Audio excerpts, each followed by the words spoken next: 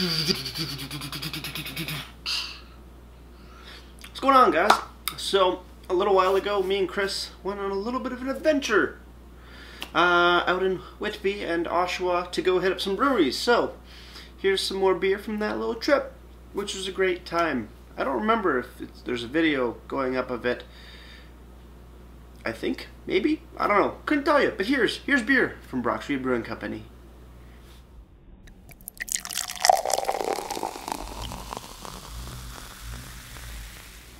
Beer, beer, beer, beer, beer, beer, beer. Hello everybody, welcome back to me, Mate Brewski, for the Brewski review. And today the beer I have for you guys is from Brock Street Brewing Company out in Oshawa, Whitby. I always forget. Whitby. I mean, the towns are more or less side by side, so sometimes you get a little bit mixed up. But here we go. Boom. Brock Street Brewing Company Strong Scotch Ale, which is always an awesome time. I love me a Scotch Ale. This is, according to Untapped, a Scotch Ale or a wee heavy, which is totally fine by me. Yes, Strong Scotch Ale, a signature Tank 7 series release, coming in at 7% alcohol by volume and 20 IBU. So boom, there we go. I need a bottle opener for this. Thankfully, my Red Stripe bottle opener is not too far away, so I can just reach over, grab it. Let's pop this top. Throw that, it's just gonna go on the floor and that's gonna be fine. We're gonna pour it into my Exchange Brewery fat glass. It's not a tulip style, it's just a fat glass. That's what I'm calling it. Let's pour it up. Ooh, that's dark. Ooh, say dark. Yeah, we're gonna pour that much in there. That looks to be a good amount. Looking at the beer, very, very deep amber, a little bit of a brown, light tanned head on top as well. Not too much of a head on that particular pour. We'll have to see how it translates in the beer, but I do see some carbonation bubbles coming up from the center of the glass here, which is pretty cool, but very nice. Ruby, deep amber, slightly brown color coming from it. Fairly clear, no haze to it, just a very dark looking beer, but looking pretty indeed. Does that smell? On the nose, what am I getting here? Dark fruits like plums, dates, raisins possibly. Dark fruit notes, a nice whole wheat brown bread. A little bit of caramel, heavy toffee. No nuttiness, but damn. Yeah, caramel, toffee, dark fruits.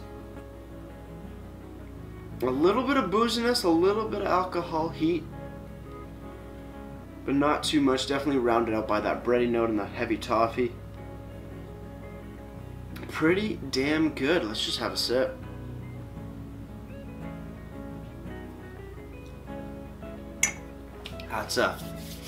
That's a wee heavy right there. Wow. Whoa. Where do I start?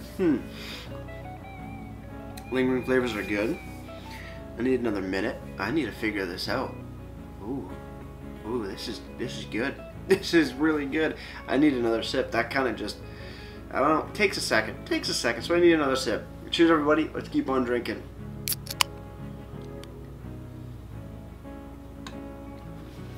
Flavors. Toffee, dark fruits, a little bit of alcohol heat, a little bit of hot alcohols there, but not a lot, not too many. Nice kick to it. There is something in there else that I need to figure out.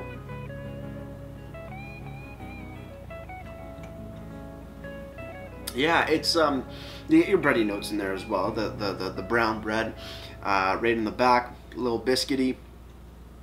But there is some, I'm trying to figure out if it's hop flavor. I don't think it's hop flavor. I think it's, I don't know what it is. What is that? It's like, it's grainy. There's a grainy note in the mid to the finish kind of thing. That is damn good. Holy. Yeah. Starts off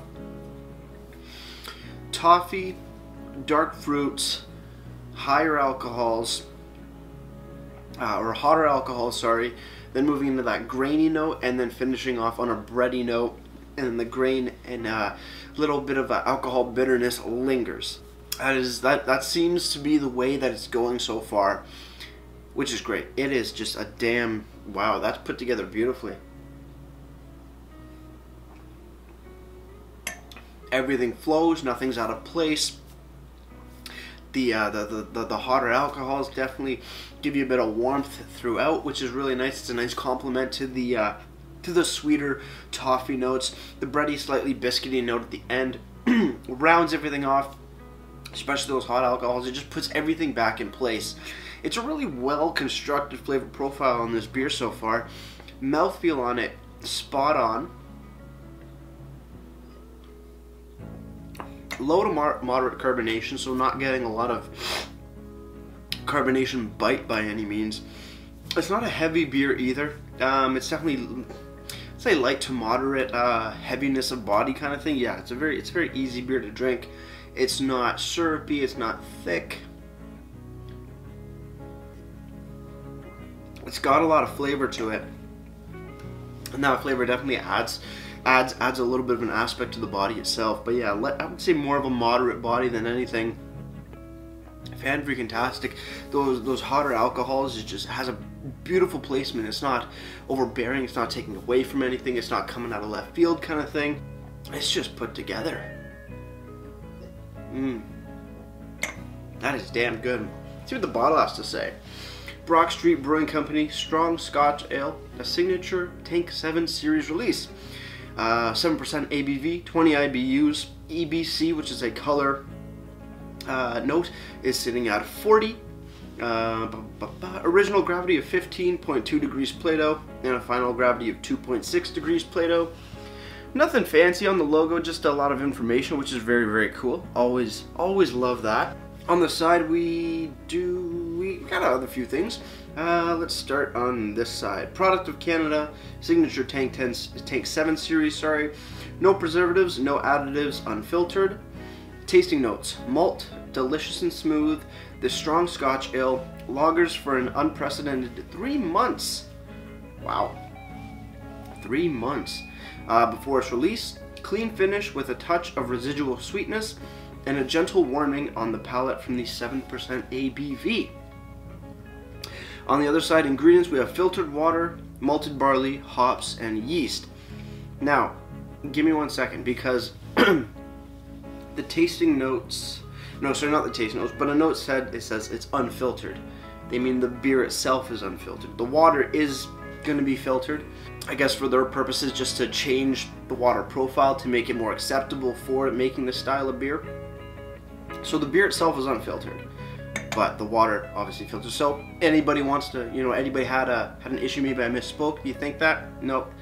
Water's filtered, beer's not filtered. So there we go, clearing that up. Brewed in historic downtown Whitby at Brock Street Brewing Company, 244 Brock Street South, Whitby, Ontario. Pretty cool. On the side, experimental batch of premium craft beer. I guess that's what their Tank 7 series is. Sort of like Great Lakes Tank 10 series. They keep a tank and they use that for their funky limited releases. So, pretty cool. Any package on or best before dates? Not that I see. No, it is a 500 ml bottle, but I see no date code or time code or best before dates, anything like that. So something to note there as well. I always love to see best before or canned on dates. I think those should be a staple on every beer product that is created. It just seems to make sense, but that's just me. Overall, nice looking bottle for sure. Not too graphically amazing or anything, but information is definitely key. It's a clean looking label, great stuff, no real big complaints. Just the date code is kind of bugging me, but not the end of the world. Moving over to the website, brockstreetbrewing.com, you go to our beers, and this is under the available now section. Strong Scotch Ale, which is on tap. Again, 7% ABV, 20 IBUs, list the ingredients, and they list the same tasting notes that is on the bottle. Other than that, nothing. Nothing else about the beer, nothing really fancy. Most of the information is right on the bottle. In terms of price, I do not remember. You can go to the shop online section, but they do not list this as being as an online pickup. Then again, it looks like it is only available on tap at the moment. So maybe they still have some bottles left in their bottle shop. Don't let me be the, don't quote me on that, but available still on tap, so go down there. Also, they do have the 12 Bistro there, and it looks like that's what's providing the food, and oh my god, the portions are absolutely massive. I got a burger when I was at Brock Street with Chris, and it had two patties. They were about 5 or 6 ounces each. It was a massive burger, and it came with pork belly. I got that on the side, but it was huge in like circumference and height, and I'm just like, holy shit. It was a damn good food. Damn good food. But finally, moving over to Untapped, the strong Scotch ale. Damn, that's good. Has been given a 3.63 bottle caps out of 5, and that's out of only 68 ratings. Why not make it 69? Why not? You know, gotta have a little bit of fun. Boom, done. Cool. 69 ratings. Nice. Sorry, that was silly. That was childish, but hey, you gotta have a little bit of fun, right? But yeah, 3.63 bottle caps out of 5, 68 ratings, 69 now officially, but hey, who's counting? Overall, a damn delicious beer. The nose on it is wonderful. The flavors are great. It's not a heavy beer. It's not a light beer. It just sits perfectly. 7% ABV with that little bit of alcohol heat warming you up. Not overbearing. Just a perfect amount. Damn good. It's sweet. It's got some alcohol kick to it. Alcohol bite. Damn good. Cheers on the final sip, guys. Let's get ready to ring and wrap this thing up.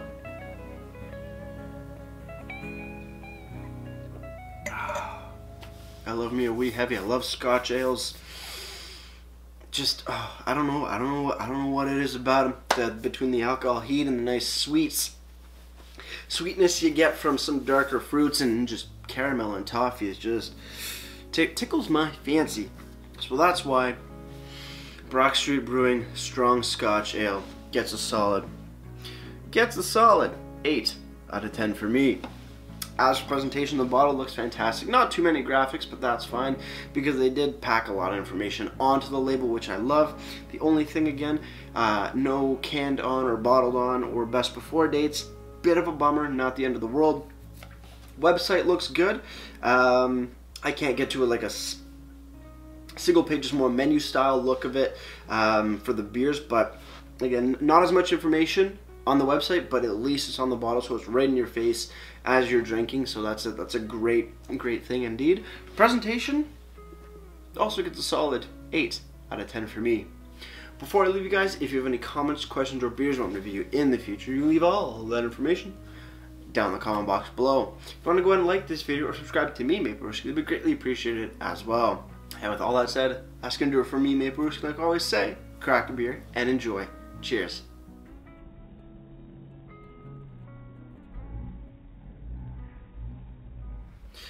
Let's pour up the rest of the beer. Will it fit in this glass? I would assume so, cause this is a pretty fat glass. I think it could hold all of it. Maybe, maybe not. Who knows? Cheers.